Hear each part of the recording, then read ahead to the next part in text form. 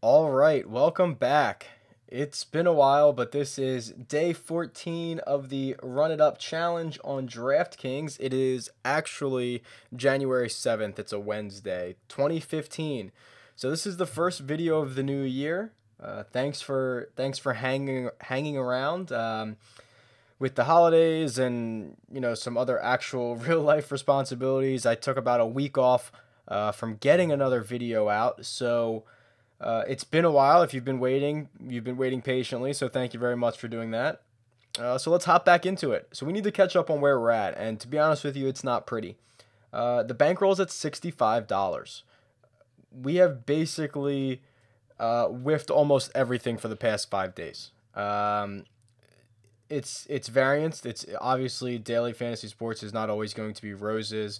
It's going to be there's going to be a lot of ups and downs, and when you're running out one lineup, there is a little more inherent variance because you usually win a lot together or lose a lot together. So we've put together basically, quite honestly, five bad lineups in a row. A couple that we've gotten unlucky with, a couple that were just bad, some that underperformed. But at the end of the day, it's five bad lineups, and we're in a bit of a hole here, but not anything that we can't dig out of. So we're going to continue to go through the process, which is what I always preach: is just good process. We don't tilt, we don't make any rash decisions with the bankroll. We continue to grind it up and do what we have to do to make some cash here. So, what a day to get back into it, because it is a Wednesday night in the NBA and there's 13 games tonight. I think there's 13 games tonight. Let's see.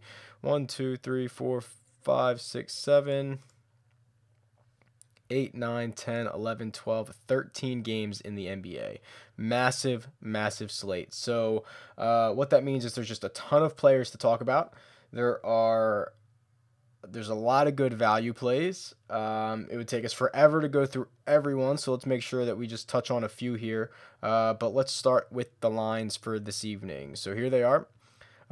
Anything that really jumps out on me is there are a couple games with blowout potential. This New York Washington game is very, very intriguing for daily fantasy players, simply because the Knicks are decimated, absolutely decimated with injury. Doesn't look like Amari or Carmelo are gonna play. They just traded Shumpert and J.R. Smith. So it's really I don't even know who's left to play in New York. I would assume that Quincy Acey is in play, although I know that his price jumped up, I think, almost $2,000 on DraftKings today.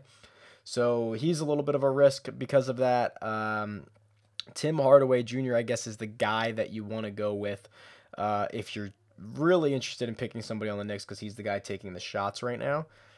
So he's probably the safest play, but it's against Washington. It's a 14.5 point line. This could be a blowout.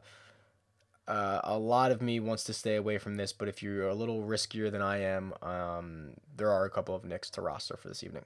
Okay, moving right along. The biggest line of the night, I believe, yes, is right here, the Minnesota Phoenix line. So I like a couple of the guys in that game specifically from the Timberwolves. So we'll get to them. But that is the largest line of the evening at 217. It's what I would consider close to blowout potential, but not bad at all. Minnesota's at home. I think they'll probably play better than that. So there's definitely fantasy value to be had in this game.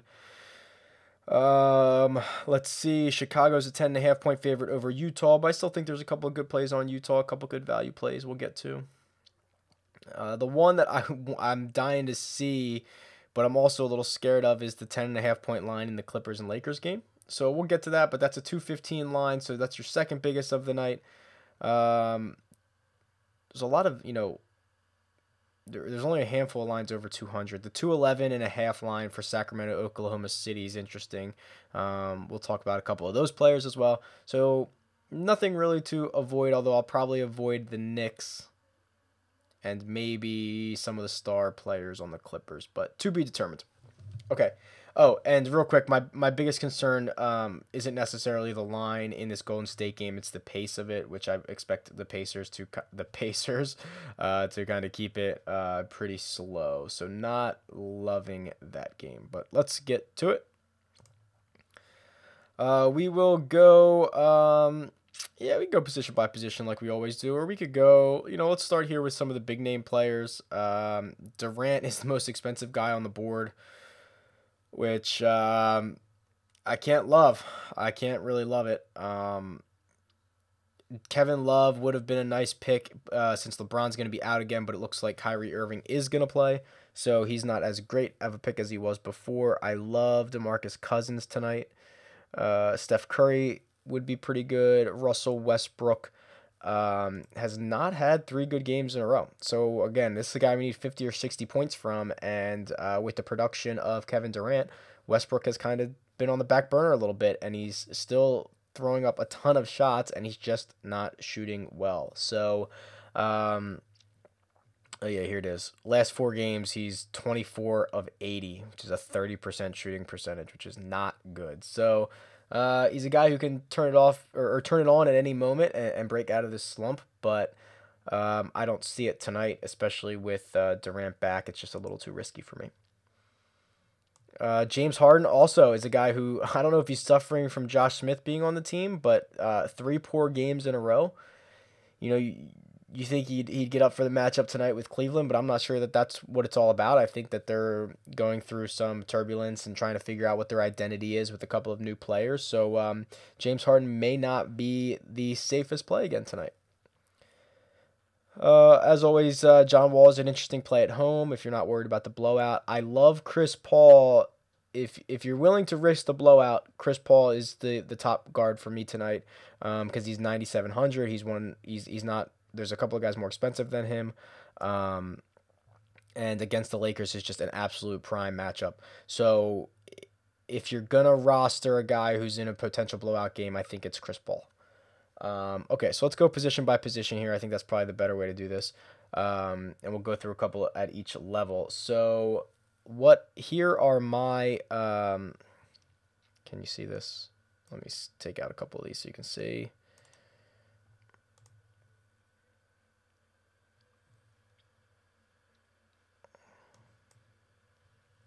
That didn't, oh, there we go. Sorry. Okay, so, what we're looking at here is my top plays for this evening. One is Kevin Garnett, Joe Ingles, Tony Allen, just to name a few. Reggie Jackson's up here. You can ignore this. This is still, he played a lot of those games without Kevin Durant, so his value is not nearly as high as this projects. Russell Westbrook, same thing. A lot of his production was majority of his production is without Kevin Durant, so I don't love him tonight. So after plugging in my projections, the optimal team that we got first off the bat is this one right here, optimal team number 1. My algorithm has it pumping out 283 points. It has Reggie Jackson, who we already nixed. It has Jody Meeks, whose sample size is not the biggest. And Russell Westbrook, who we already talked about. So I've said it a bunch of times. I don't take this as just testament, so to speak, and just run it out there no matter what it says. So I use it as a little bit of a foundation. So there are some good plays in here, like Joe Ingles, who is seeing a lot of production lately. I think he could be a good play. Seen a lot of minutes with Alec Burks being out. So he could be a good play. Rudy Gobert, same thing. They're on the same team. Not sure if you want to roster 2 bigs from the Jazz, but it's an option. Do love DeMarcus Cousins tonight. He projects very well for me. Let's see if we can find him here. 5.2 times value, but when you get a guy 5.2 times and his value and his salary is 10.7, that's a big night. So I've got him for 55 tonight. He would need 59 to justify 5.6 times his value, but not a bad play at all. Really like DeMarcus Cousins. Okay, so let's start constructing these. I told you I think Chris Paul is my top play of the night. I like Ty Lawson as well in a matchup against Orlando, who does not guard the guards very well. Kyrie Irving is interesting to me because I think he will want to shoulder a lot of the load tonight with LeBron being out. Going a little bit down the list here. Jarrett Jack is a guy that his price tag is flying through the roof, but Darren Williams is out again tonight. Let me confirm that. I'm pretty sure it is. He's doubtful technically, but I don't think he's going to play. I thought I saw somewhere on Twitter that he was listed out tonight. Okay, so Jarrett Jack then becomes a big time play. He's going to play huge minutes. He played 44 last night or 2 nights ago with Williams being out, and he put up 40 fantasy points. So we don't need 40 fantasy points from him. We need at least 30. And I think he can do it. You can see when he's gotten the minutes in the last 10 games, he's really produced. So Jarrett Jack is an interesting play, a guy that I would want to plug in. Pretty safe at the point guard position. Elfrid Payton is another guy, continuing to go down the list, who is a little too high risk for me. He showed on the second against Brooklyn what a game he had, almost a triple-double. 51 fantasy points. You're not going to get that every night. You need like 25 or 30. And he's really coming around in an NBA way. Fantasy-wise, he is great some nights and not so great other nights. So he's a little high risk, but this could be a very good matchup. That's a game with a high pace. I would expect a lot of points to be scored. Same goes for Mo Williams. So he's back now. He's been playing better. He's been taking his handful of shots, and this is the game with the highest total of the evening. And Mo Williams might be a guy who plays above what his averages say, because there should be so many possessions tonight. So Mo Williams, viable option. Continuing to go just down the list here. So those are kind of your middle guys. I've seen some people touting Marcus Smart and Dellavedova tonight. They don't really, tickle my fancy as much as they do other guys. That should probably be it.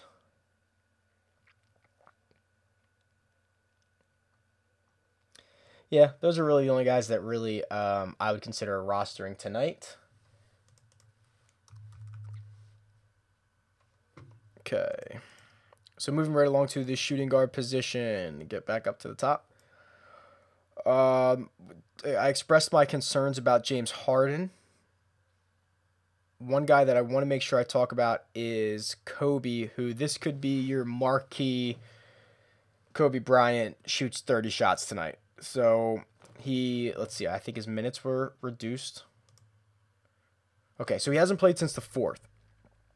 So today's the 7th. It's a game in LA, so they haven't traveled. It's an away game technically, but they didn't travel.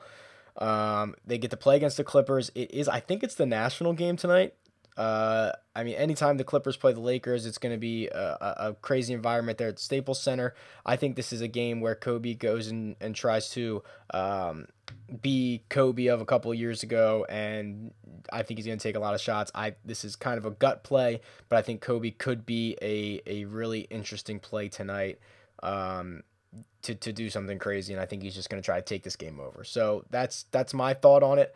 Assuming that the Lakers can keep it close for long enough in this game. Jimmy Butler's just a freak. And speaking of freaks, the Greek freak has been really, really good. Back-to-back double-doubles, 16 and 12 in both games, and he's looking really good. And he gets a prime matchup against the Sixers tonight. So he would be a guy that is well worth rostering. Saw a couple people interested in Aaron Aflalo. He's not a bad play. A little too risky for me. With the exception of just the last game, he's been kind of mid-20s, which is not really gonna do it for us. So, barring him having some big game against his old team, if you buy that narrative, I'm not really into him. Oladipo's been really good. Victor Oladipo. We're going to need 30 points from him, and you can see he's done that like 5 or 6 times in the last 10 games. Really, really coming around. I like him tonight. I would prefer the Greek Freak over him slightly, but Oladipo is $800 cheaper. So whatever you can fit into your lineup. As I mentioned, Tim Hardaway Jr. is available this evening. Um, that's about it. Those are the guys I'd really like to roster. So let's plug in somebody here. Let's plug in Tim Hardaway Jr. I know he's probably gonna be a popular play tonight, but it doesn't make it wrong. This might not be the final lineup, so we'll plug in Tim Hardaway for now. One guy before I forget, as far as forwards go, is Luka Mbamute. So hasn't played. I think somebody had him projected at like 28 minutes tonight. One of those sites out there that projects minutes had him at 28 minutes tonight.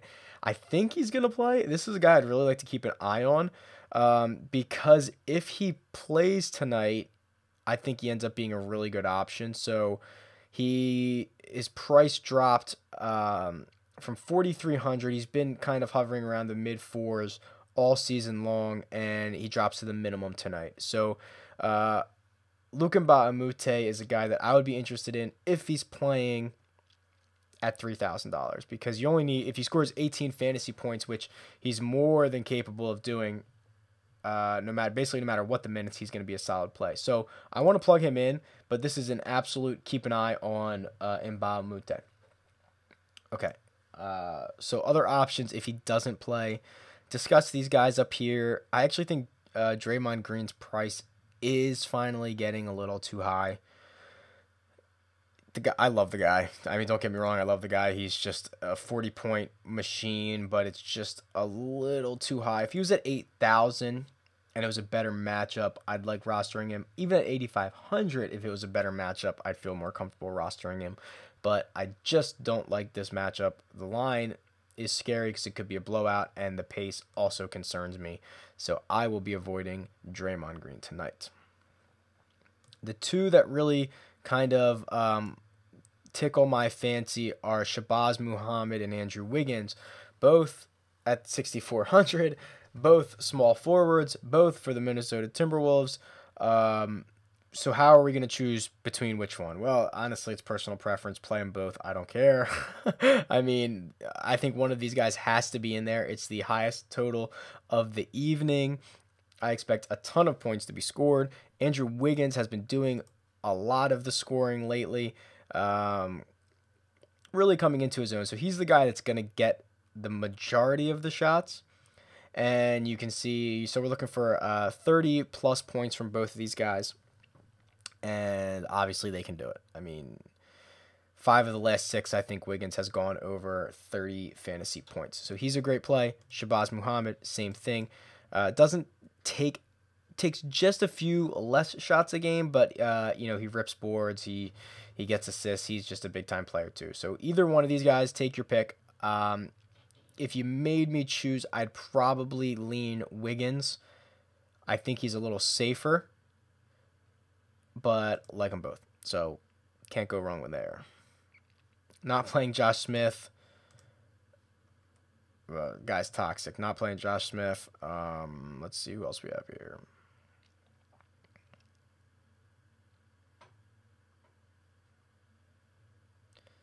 Tony Allen. Okay, so at 3,800, Tony Allen becomes an interesting play. Now, he's coming off a big 34-point fantasy point game 2 nights ago, but he had 7 steals. So you're not expecting 7 steals a night, but he is averaging, I think, close to 2.5. So right there, 2.2 steals a game. So that already raises his floor a little bit. He's going to score you a handful of points. That gets you closer to value. He's going to pull a couple boards. That gets you closer to value. So, I mean, he's a solid play. I mean, we're looking for 20 to 24 points from him. I think he's capable of doing it. He's only 3,800. You could say he's got the hot hand and see if he can back up a good performance with another one. So Tony Allen, I would not mind plugging in. So Mike Miller, even with the opportunity of guys being out, hasn't really shown too much for me.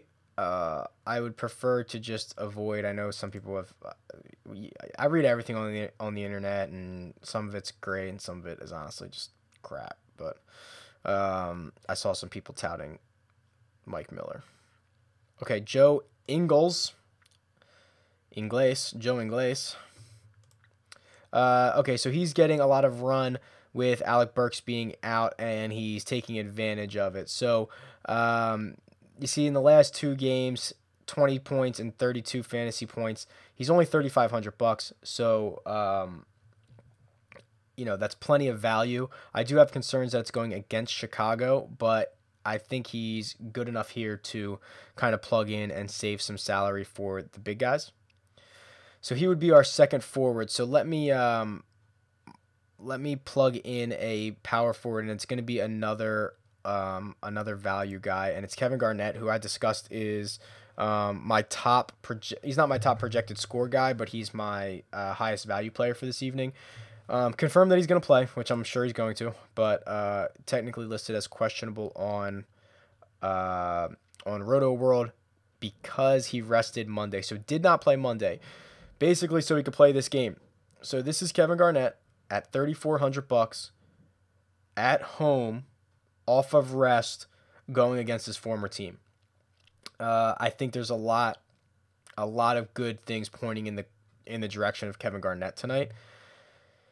I don't think he's going to blow up and score you 40 fantasy points, but we really only need 18 to 20, which he's more than capable of doing.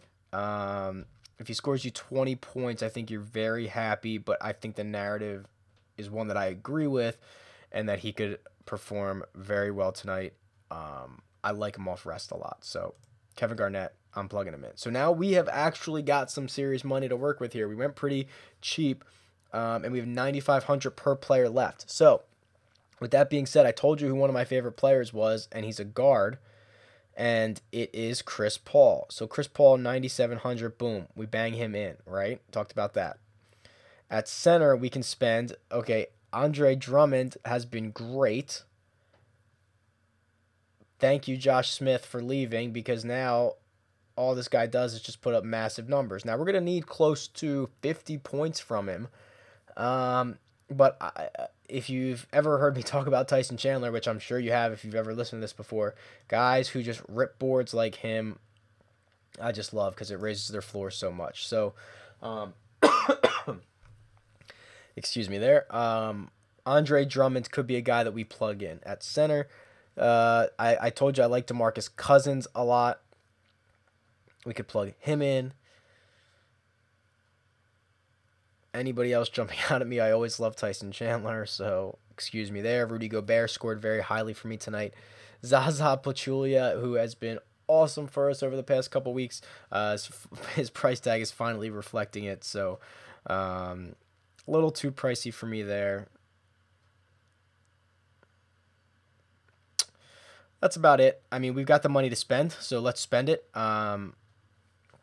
Andre Drummond or DeMarcus Cousins. Cousins was my highest rated player, so we should probably go there, although I do love Drummond. And then finally, we've got $8,200 to spend on anybody else. And let's see who we like here. Rondo. Could we play two centers? DeAndre Jordan could have a big night. I like DeAndre Jordan a lot. Again, he's cut from the same mold that Tyson Chandler is. He's a better Tyson Chandler. Yeah, he'd probably be the guy to go with. Brandon Knight's usage rate is way up recently, and he gets a prime matchup in Philadelphia, so don't be afraid to roster him. But we've got a little bit more money to spend here. We can get a guy who's a little safer, so we will plug in DeAndre Jordan. So there you have it. That is maybe not tonight's lineup, but there is a possible lineup for this evening, so I will tweet it out. It is at RickRunGood on Twitter. We're back. Welcome back.